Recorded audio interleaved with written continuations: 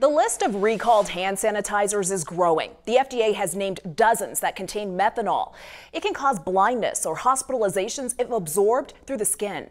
A consumer watchdog tells us these products are not FDA approved. That's because in March, the agency allowed companies that never made hand sanitizer to make it in order to meet demand. They just had to agree to follow the rules. So guess what happened? Some of them didn't follow the rules, either intentionally or unintentionally. And so then they started getting reports from the poison control centers of people getting sick from methanol in hand sanitizer instead of ethanol.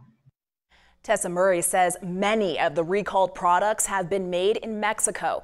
But as part of the temporary guidelines, companies don't have to disclose where the sanitizers were manufactured. So it's hard for consumers to tell which products might be dangerous.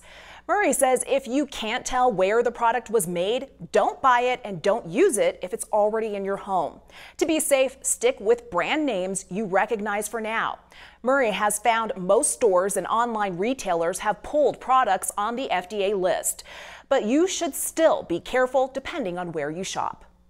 So I would caution anyone from buying anything that's on an end cap clearance aisle or anything that's from a super discount store. There may be a reason why one of the mainstream retailers is no longer selling it. Murray says it's always important to keep hand sanitizers out of reach for kids and pets. But for now, even more so, if ingested, methanol can cause even more health problems.